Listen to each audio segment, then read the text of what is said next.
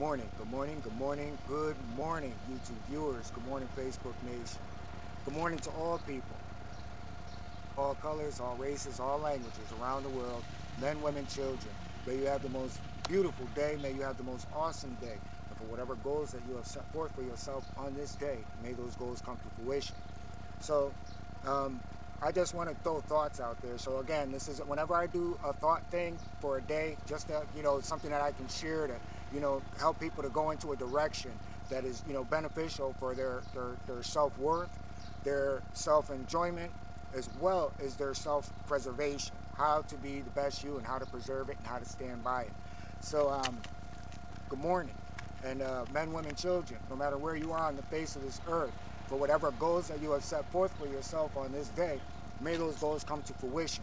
And may those goals encompass and entail that benefit for all of humanity in a positive way, because we have to make the world a better place because we see what's going on in the world. So today's open mic topic is, what the things that you need to do right now before you begin summer.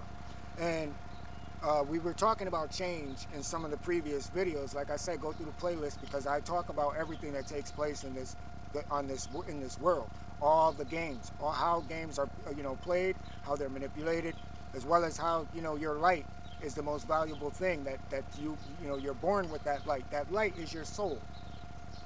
Let me repeat that. Your light is your soul. So when you say a lot of this person has a dark light, that person has a dark soul.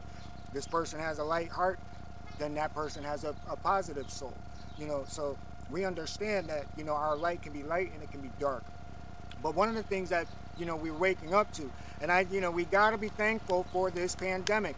Not in the way that, lives were lost, but in the way that humanity revealed itself. Something that it can't take back and something that it's not going to take back. But you have a choice. You can, we can continue along with the same things that, kept us in this circular motion of going in nowhere, or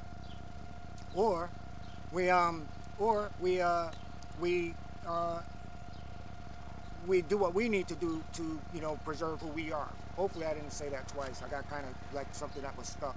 But one of the things that I do, and one of the things that works for me, is that there's a famous person, there was a quote that they made. I don't know if this was Einstein, but it could have possibly been. But the quote goes that a person with few friends has friends. Think about that one. So when we go through the summer, we sit back and we go through these processes, and we think that everything is, our friends have been our friends, and these emotional roller coasters that you go through life with them, you feel that these things are something that's inevitable, that this is what life is. And I'm here to tell you that this is not what life is. And that, true people that are, there for your positive and for your beneficial, for you, they're true. You know if they're true and if they're not. But the thing is, we play games. We sit back and say, well, that's, you overlook things. You say, oh, that's okay. But we're adults, and we're going to do this, and we're going to pass it on to our children. So, I live my life in a way that is reflective of not only what I want for myself, but what I want for my children. And that's, to let them know that validation, which they all do, and I got to be thankful for it, that they know it, that they validate themselves. They don't need outside people. But we live in this world where everything is validation. Even, any kind of connections that most people have out here are based on this validation cycle.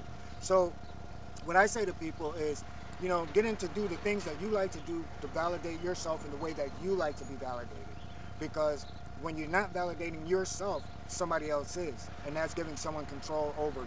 So I say to you, just a quick message to say, take back control over you, and to take back control of your life, because your life is what's important, not what everybody else thinks. So with that, everyone, how you doing? All right. I'm great, Tim. I'm just doing a quick video. All right, have a good one. So, see, I just had to say hello, good person, And the thing is, like I say, when it comes to, good people are going to be good people. Good people are just good. They don't portray themselves. They're not, in it for any other, any reward or anything like that. So, when we see, when I experience it, I have those people, like the person that you just saw me greet, as well as whenever you hear me greet someone, it's because these people possess the same. And no matter what they go through is the same thing with me, is that no matter what I go through, I don't bring it and I don't put it on other people.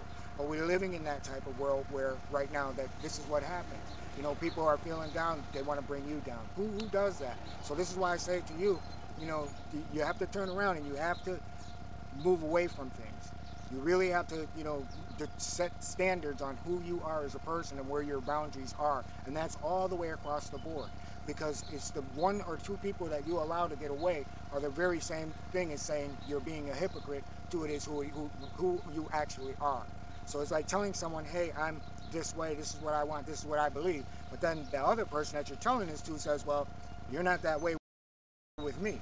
The thing is, yeah, you are that way, and include that person with everything else, because you've been put into a pool that has been generalized for friends who bring you up and down, and everything is decisive and everything is whatever.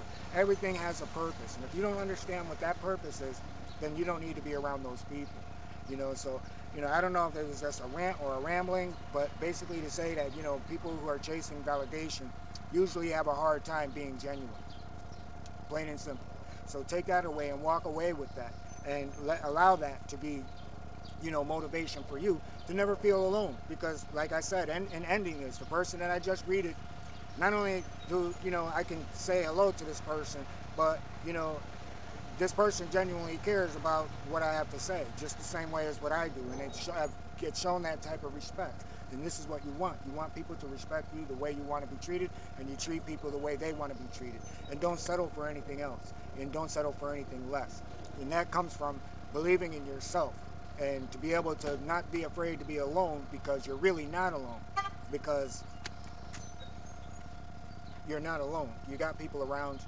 And the thing is, it's because of the people that we want to be around us.